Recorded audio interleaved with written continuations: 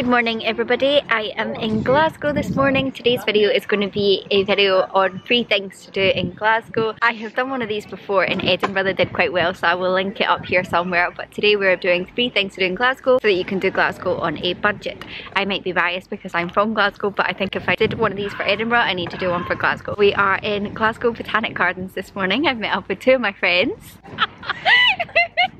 Hello, Anna's followers. If you don't recognise, this is Kaylee and this is Eve. We are just sitting down on a bench. We had a little picnic and now we're going to head into the glass houses and take a walk around. Hoping to film it maybe over 2 different days so that I can make it longer. Quite a nice day today. It's not too sunny but it's quite warm. It's like 20 degrees. Come inside the first greenhouse. Filmed the opening hours because they've got different ones for winter time. Oh, it's warm in here. Isn't it lovely? A wholesome day out. The grounds of the Botanic Gardens are open from 7 AM till dusk all year. However, the Kibble Palace and the glass houses are open from 10 AM to 6 PM in summer, 10 AM to 4 PM in winter. What do they say about big leaves, Kaylee? Big trunks. That's not a very big trunk though. It was in 1817 that Thomas Hopkirk, a distinguished Glasgow botanist, founded the Botanic Gardens with the support of a number of local dignitaries and the University of Glasgow. The gardens were originally laid out on an 8-acre site at Sandyford at the western end of Sauchiehall Street. The park also has free public toilets. They are quite small, but it's quite handy to know that if you are near there are free public toilets to use. We've left our first greenhouse there, heading to the main one on our way out, and then we might walk towards Kelvingrove Art Gallery and Museum for the second part. Obviously both of these glass houses are free to enter. I've already told you the opening times. This is part of the park and it's actually just like a lovely park to go and see in the summer anyway. Like, as you can see, it's quite busy. People come here for picnics and things. Really nice place to hang out. They've got like a little food truck and a children's playground. The gardens flourished to such an extent that in 1839 a new site to the west of the city on the banks of the River Kelvin was purchased to house the rapidly expanding collections. In 1842 the new gardens opened on their present site. The Kibble Palace, which now houses a forest of tree ferns, was originally a private conservatory located at Culper on Loch Long. It was moved to its present site at 1873 and was first used as a concert hall and meeting space, hosting celebrated speakers such as Gladstone and Disraeli. Glasgow Corporation took over the gardens in 1891, agreeing that they should continue as a botanic garden and maintain links with the university. I do want to point out that I filmed these clips in July 2022, which is in the middle of the Scottish summer holidays, so it can get busy in the summer holiday times, especially if the weather is really good. Today the weather wasn't amazing, so it wasn't as busy as it can get, but just keep an eye on the summer holiday times in Scotland. We've just left the book fair. Eve picked up a book that was £3.50. That was really nice to go in. Now we're going to leave Botanic Gardens and walk to Kelvingrove, but it's getting a little bit busier here. Lovely, there's so many families here. Nice for a family day out. It feels very peaceful. It's really nice to just have a big green space in the middle of the city. It's in Glasgow's West End, which is quite close to a lot of the other tourist attractions, so I think it would be a great place to hang out for a day if you were coming to Glasgow. Let's walk about 20 minutes and then we'll get to Kelvingrove Art Gallery and Museum. We have made it to Kelvingrove Art Gallery Museum. We're just sitting having another little picnic in the grounds. It's brightened up a little bit. I love the architecture of it as well. Kelvingrove Art Gallery and Museum opened in 1901 and is a firm favourite with local people and visitors.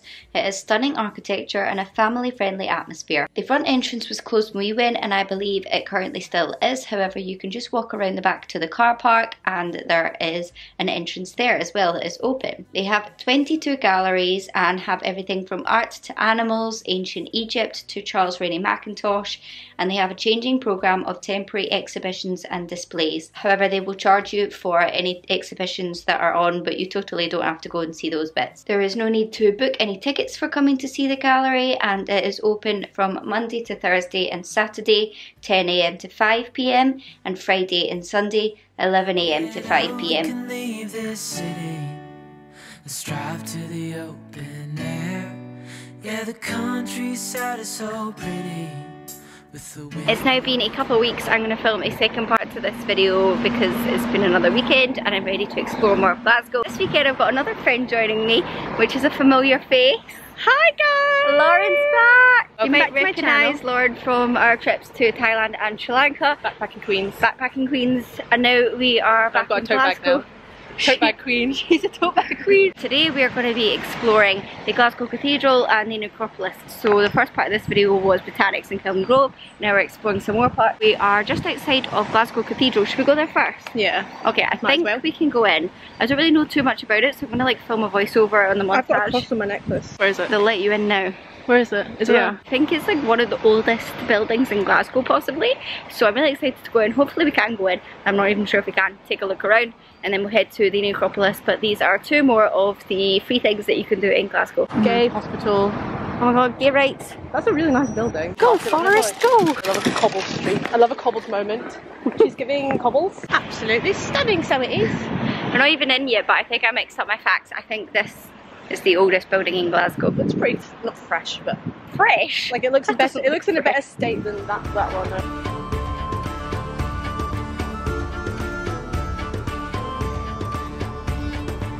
So it turns out that if you don't have a pre-booked ticket, they're full for this hour. So it says we can come back at 2 to 3 PM.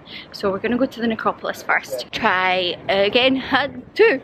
So fingers crossed that we can go back. This is Glasgow Cathedral. I took a little clip of some of the things they said ask staff for winter hours, but it should have shown the opening hours and admission is free. Oh, this is lovely. There's so many dogs out today. Aww. It's also a lovely day, so everything in Glasgow looks better when it's sunny. We are just outside the Glasgow Necropolis, about to go on a lovely date to the graveyard. I've got a little board with the facts, so I'll film it, but the Necropolis has been described as a unique representation of Victorian Glasgow, built when Glasgow was the second city of the empire.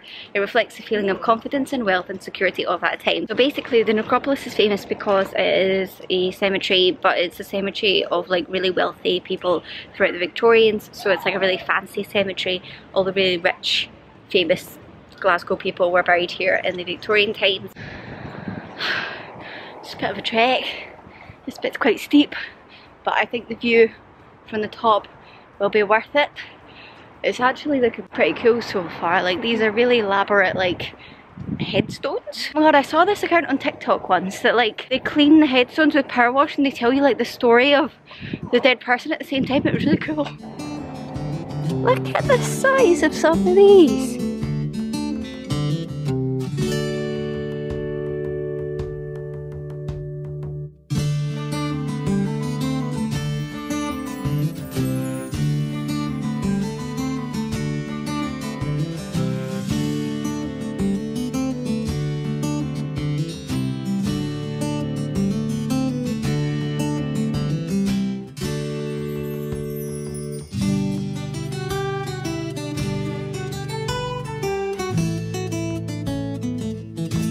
Up to the highest point of the Necropolis. Wow. That's amazing. Oh, this is gonna be bad wind noise. I've never seen so much of Glasgow in like one high line, you know what I mean? Yeah. This is really cool. And there's quite a lot of tourists around here. It's quite nice to like be around tourists. We kind of feel like we're on holiday. As you can see, it's not too busy. It looks absolutely massive as well. I don't think we're going to be able to see all of it because the way back there, it goes back so far. But this is amazing. You can see a really good view of Glasgow Cathedral and the Royal Infirmary. So much of Glasgow. Considering how old these graves are, like I've seen some of them that are 1800s, obviously Victorian period, and early 1900s. They're pretty well kept. You can't really read a lot of the text, but there's no litter here. Like the grounds are really nice.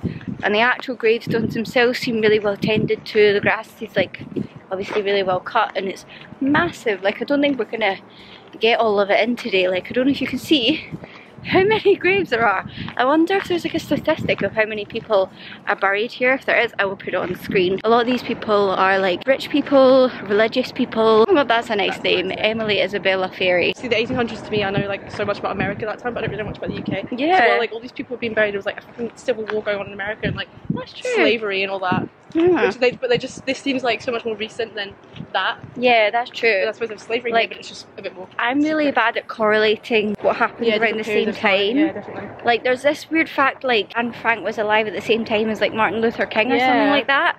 And I feel like when you line up different countries' histories at the same time, it really blows your mind. It's now 1:53, so I think we should maybe start with making our way back down towards the Glasgow Cathedral, and hopefully we can get let into the 2 to 3 slot. It's for the dead people. This is actually the dead centre of Glasgow. People are dying to get in here. They're that sensitive. They died ages ago. Yeah, that doesn't count. One day I'll change your mind. We're walking up to the cathedral again. I don't see the sign outside this time, so I think we can get in.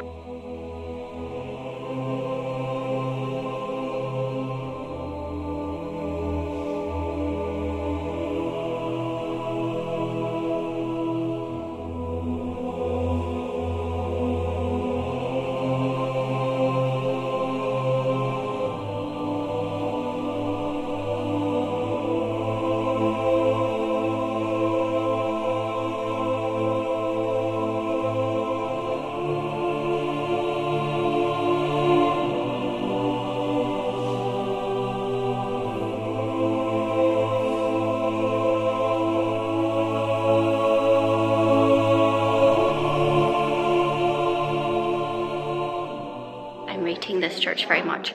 It's a lot bigger than I originally thought. Like, don't you think? I rate this church. Yes, I rate this church. I think it's like a lot bigger than it looks from the outside. No, it looks really massive from outside. And I didn't know there's that. so many sections. Yeah, so we're in the underground bit right now with St Mungo's tomb, which I didn't even know was in here, so that's pretty cool. That's pretty beautiful, obviously. I love being in a church. There's like the church bit with the pews at the back, but then the front bit, and there's loads of like signs about all the history and stuff, so it's actually really cool.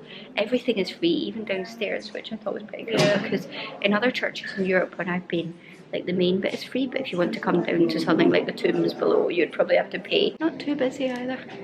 Thumbs up. What have they got in the gift shop, Lauren? Scotland. Oh, the eel. Oh, that's so cute. Like if you came as a tourist, That is really cute. that would be such a cute thing to get. Piper bear. Oh, I like these ones, the little kid ones. The story of Scotland. I love him. Bagpiping bear.